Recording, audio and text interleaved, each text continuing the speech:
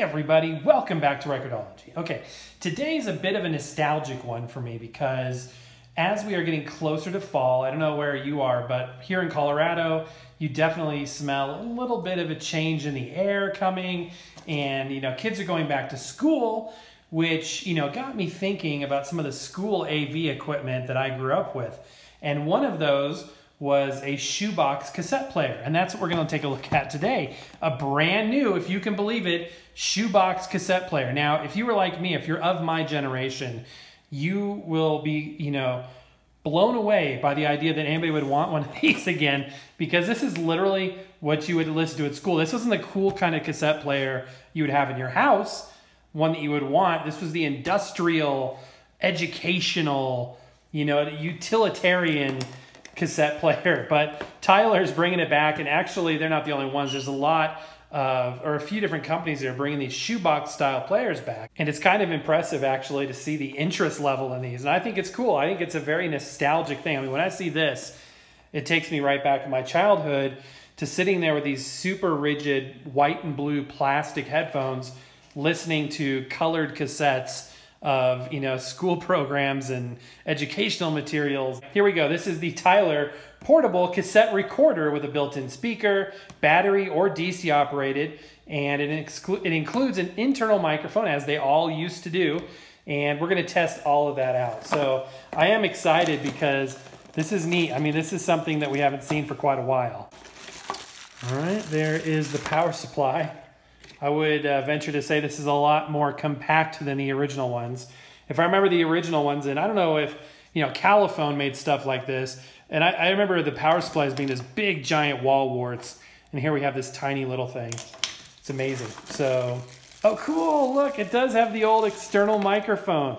I thought it was just talking about one built into the grill. Oh, that is really cool. Oh, I'm already thinking of cool things we could do with this. This is neat. Okay, so we got that microphone.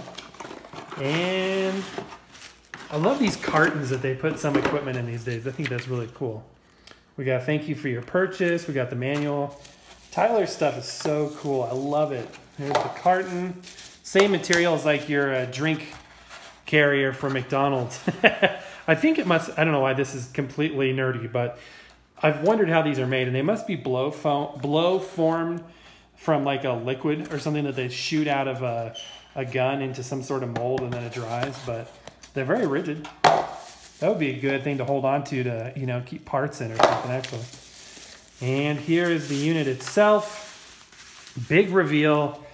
It's awesome. Just like I remember it. It's big, it's bulky, it is what it is. I love this thing. And yes, it does have the handle. For those of you guys that grew up with these, you remember they had to have the handle, and this one does too. So we've got our speaker in there. The transport mechanism is there, the transport controls. There's the little built-in mic. So we'll test that and this external cool one they included. We've got the handle down there. Underneath here, we've got the cautionary statement, battery compartment. I wonder if that power supply will fit in there for storage. I bet it will. The plastic seems to be a pretty high quality ABS. Honestly, it doesn't feel flimsy. I feel like it's, as sturdy as it needs to be. Here are the controls here on the side and connections. We've got this 6-volt power supply, the phone jack, the REM jack, and the mic jack, and then a volume control. I have to be honest with you, I'm not 100% sure. Mic, obviously. REM would be a control. It's smaller than the 1/8 inch. So I'm guessing that I can look in the manual here in a minute, but I'm a guy, I don't read the manual. And then phone, which I'm assuming that's like a mono output. So yeah, let's look under the hood here a little bit. And I'm assuming this is a Tanishin mechanism, which I believe it is. Okay guys, so this is definitely indicative of a Tanishin cassette mechanism. Another way to tell is the sort of curlicue spring that's usually right over here. In this case, it's covered by that plastic. But if you don't see that and you do see the blue, then you can be pretty rest assured that this is Tanishin, because Tanishin uses a continuous magnet. So that magnet, that blue magnetic head, is always energized, and that's why it's at an angle, because it's moved away from where the tape path will be. Whereas a higher end tape mechanism uses an electromagnet that's only activated when you are actively recording. So now let's see if this is a mono tape head or a stereo one. Yeah, I'm pretty sure this is a mono tape head, which again, for a classroom player of this nature, it's what I would expect. That being said, you know, the parts down here, the pinch rollers and the heads themselves actually look pretty sturdy. So I'm looking forward to this being a pretty robust unit. So it's really interesting. There was nothing at all mentioned about this having an external microphone. That was completely a surprise. I went back and looked at the box. It says includes an internal microphone and a connection for an external microphone, but it didn't say about the microphone itself. Okay, so if you are back in 1987 and you're sitting there at your grubby little desk in school and you go over to the music station, it was usually a little half-circle table with maybe 5 of these machines with little, like I said, blue and white headphones plugged in. You were not thinking, this is an enjoyable audio listening experience. It was just the novelty of sound. I remember thinking to myself, this was kind of fun. It's better than regular school stuff, but not that exciting. But you were probably listening to a colored cassette like this one. I know this is Lion King. This is not the 80s, but you get the point. By the way, let's check out that mechanism. Ooh, that's a harsh mechanism. You know what? Some people say that eject mechanism, if it's gentle, indicates quality. I don't know if I believe that or not, but again, this is an industrial, rugged schoolroom player, right? Okay, so let's go ahead and hit play.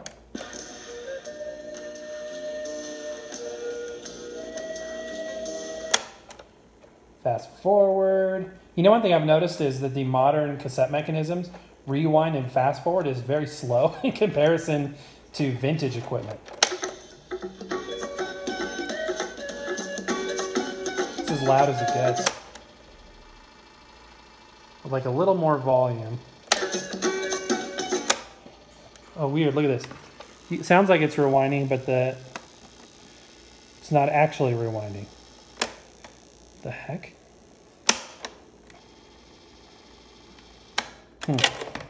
Okay. That's weird. Well, there's an issue with the fast forward. Seems to rewind okay.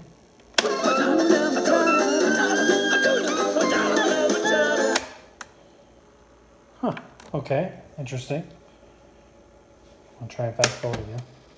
Yeah, it doesn't like to fast forward. Playing is okay.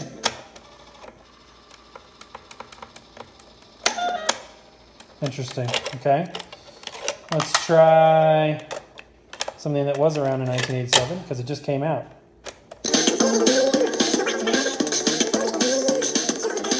little bit of a speed problem there. I don't think Michael Jackson ever sounded quite that high pitch.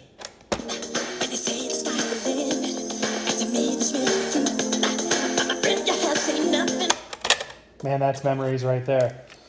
I had this, and I had, not had, but I used these, but never at the same time. Okay.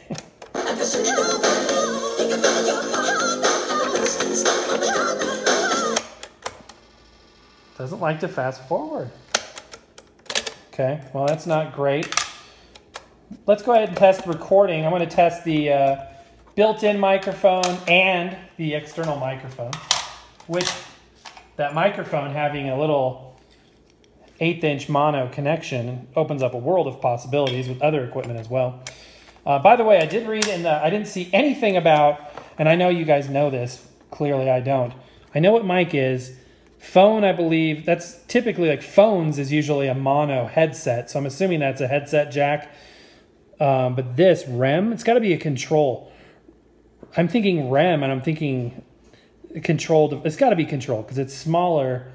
I don't know. You guys already know, and you've told me in the comments below. But I did read that this doesn't like to record chrome or metal tapes, only the regular, type 1 tapes. So that's what I'm using primarily anyway, but I just thought I'd mention it. So, okay, let's go ahead and record. Okay, this is a test, Record-ology test of the Tyler portable recorder and cassette player, playing on a Type 1 normal positioned RCA blank tape. And hopefully you can hear me clearly. This is using the built-in microphone. Okay, let's go ahead and rewind and play it back. By the way, it does have an automatic volume control, or input volume control. The test of the Tyler portable recorder and cassette player, playing on a Type 1 normal position RCA blank tape. And hopefully you can hear me clearly. This is using the built-in microphone. Okay, let's go ahead and use, I mean, it's okay. I mean, my dad had one of these, and I remember he took it on a trip. I'm going to plug in this external mic and test it now. He took it on one of our vacations and recorded all kinds of audio. So it all started that soon. That's where I got interested in all this stuff. It's through my dad. A lot of it reminds me of him. Anyway, love you, Dad. Anyway, I remember he recorded a lot of audio on his shoebox player that he had, and I remember it sounding a bit better than that, actually. So it was adequate for, you know, it's kind of like those boom boxes we had the built-in mics. It's adequate if you want to get some thoughts down, but you're not going to be like recording a concert on there or anything that you want to enjoy for the audio quality. Okay, let's set this aside. I'm going to use this external microphone. This looks like the microphones that used to come with PCs, you know, back again in the 90s. So I don't know. I don't know if it's literally the same microphone just on a long piece of plastic or if it's got a bigger element. I don't know. So let's find out. Okay, this is a test, a microphone test, 1, 2, 3, 4. Again, of the Tyler portable recorder and cassette player. This time using the external microphone with a little swivel stand plugged into the microphone input on the side. Testing 1, 2, 3, 4. Okay, let's see if this sounds any better. 1, 2, 3, 4. Again, of the Tyler portable recorder and cassette player. This time using the external microphone with a little swivel stand plugged into the microphone input on the side. Testing 1, 2, 3, 4. It's hard to say if the issues with the sound quality is because of the microphones. By the way, it sounded to me the same. Maybe a little bit fuller on this, but pretty similar. I don't know if it's an issue with the recording or something in the transport or if it's the actual microphone. But it sounded pretty similar. So, okay, guys, there it goes. That is the Tyler shoebox portable cassette recorder. I think it's cool. And, you know, when they're rolling off the assembly line by the millions, there's going to be some that have an issue, and maybe mine just has an issue with that fast forward. Maybe it's something that I can break in over a period of time. Let me see if I can fast forward this.